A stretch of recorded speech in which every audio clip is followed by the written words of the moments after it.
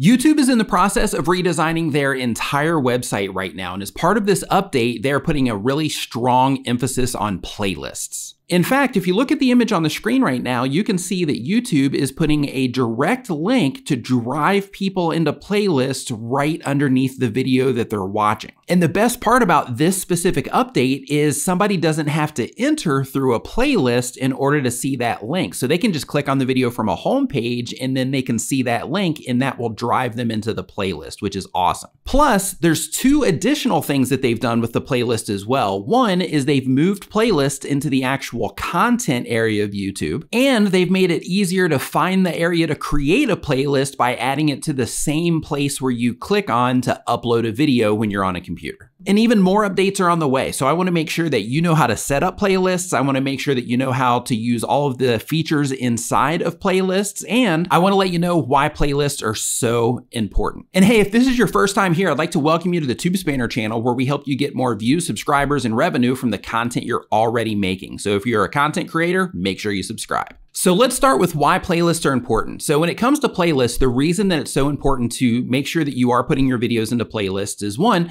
playlists do show up in random places on YouTube. So when you publish your video, that's one chance to get in front of viewers. But when you publish a playlist that video is in, then that's a whole other chance to get your content in front of viewers. They do show up mostly in YouTube search, but they also do show up in other places on YouTube as well. But the big one with playlists is when somebody comes into one of your YouTube videos and they enjoy that video, your playlist, especially when YouTube is prioritizing it, makes it easier for them to watch more of the content that's like the video that they just watched, or that's related to the video in some way that they just watched. So you get to take that one view and turn it into multiple views, as long as you can lead viewers down the right path. And of course, as long as you're making content they enjoy, which I'm sure you are. So when it comes to playlists, they are extremely important, and it's a great way to multiply views, which will help you increase your view counts, and it'll help you get more watch time, especially for those of you that are trying to quickly get into the YouTube Partner Program. So using playlists is a win all the way around for you, for your viewers, and for everything that's going to happen to you on YouTube. With that said, let's hop on the computer and I'm going to show you how to make playlists, and I'm going to show you all of the different features within playlists that you need to know about. Okay, so here we are on the computer. In order to get to your playlist area, what you want to do is you want to log into your YouTube Studio,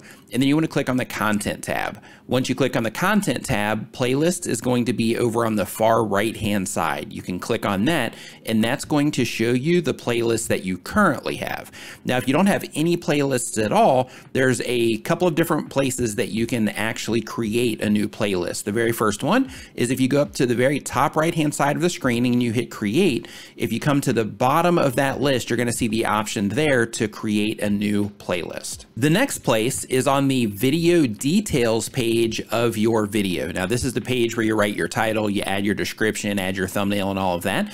If you go down right underneath the area where you add your thumbnail, you're going to see a section here that says Playlists.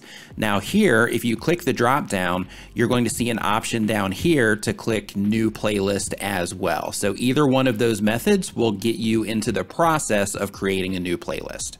So for this example, I'm going to click on Create, and I'm going to click New Playlist. Now, when you create a new playlist, when it comes to the title that you are choosing for your playlist, you want to make sure that you are thinking of something compelling. You do not want to just use this as something categorical. So as an example, instead of making a title that says something like recipes, if you're a food channel, it's much better to be more descriptive and compelling, like easy to make recipes in under 10 minutes. And the reason for this, again, is because people are going to be clicking on this from your channel page if you choose to add your playlist as a section, or they can click on this from your playlist page, or they'll see it underneath one of the videos that they're already watching. So the win with this, when you're making your playlist titles in this way, is this helps communicate to the viewer that everything within this playlist is recipes that they can make in under 10 minutes, instead of just recipes that doesn't give them any additional context. Now, the next thing I want to bring your attention to is the visibility. So just like the videos that you upload to YouTube, playlists also have a visibility option. So you can see here that this one is set to public, which means that anybody's going to be able to see it.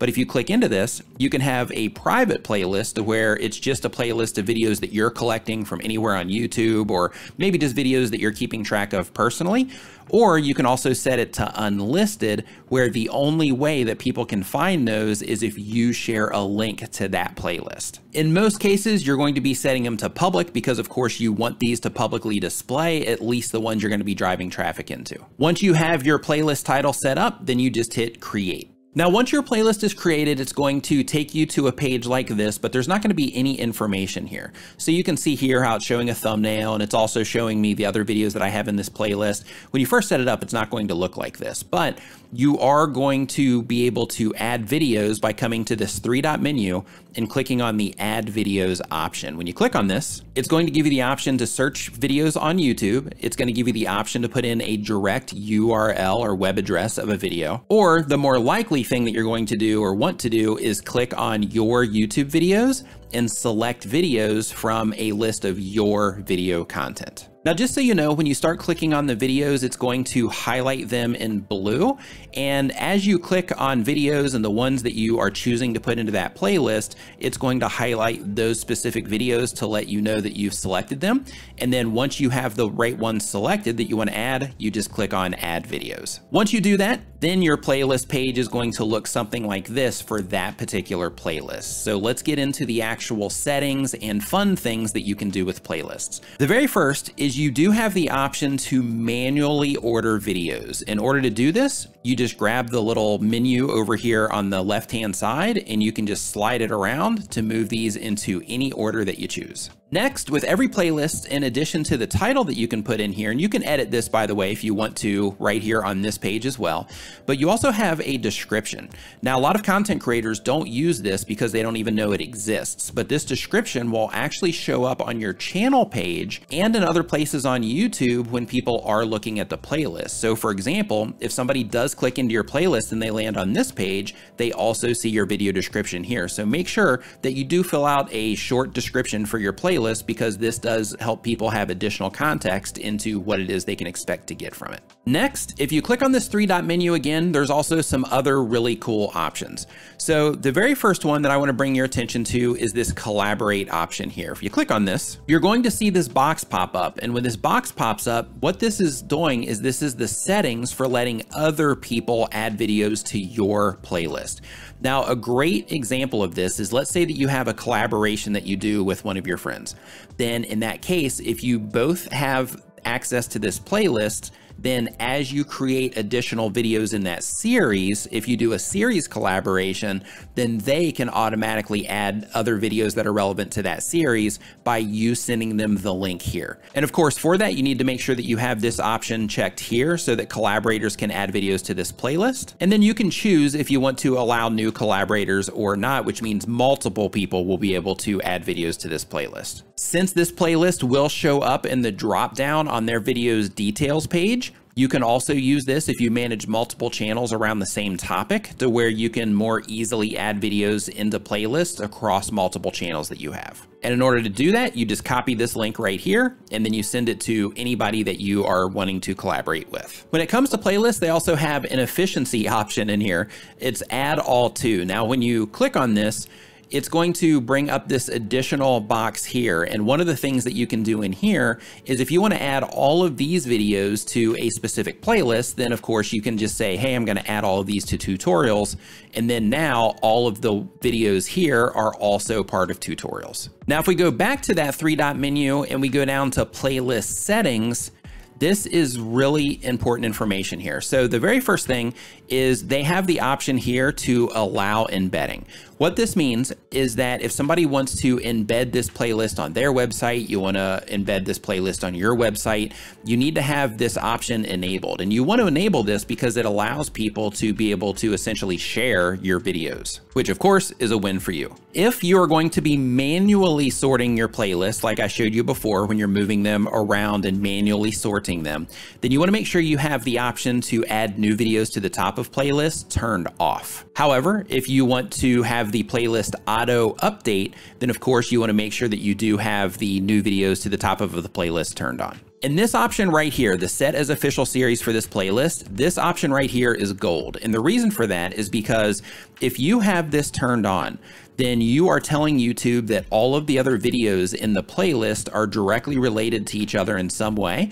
And because of that, YouTube is more likely to recommend them next to each other, which is a win. Now, when it comes to this option, you might be thinking, what's the difference between a series playlist and a regular playlist? The difference is any video on YouTube can be in any playlist, but any video on YouTube can only be in one series playlist. So because of that, when you set this up, you want to make sure that you are thinking about, just big picture, how it is that you're going to be leading people around your channel so that you can make sure that you are setting up the right series playlists for the right content. Another setting you have that is pretty hidden is you can see that I have a very specific thumbnail right here that's showing up for this setting.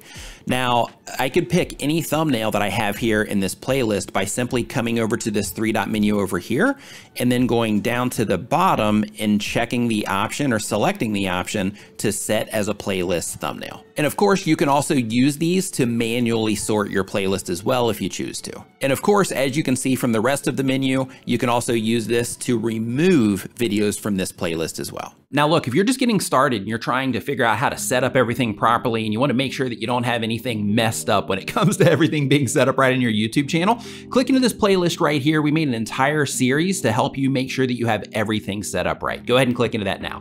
Thanks for watching. I'll see you in the next video.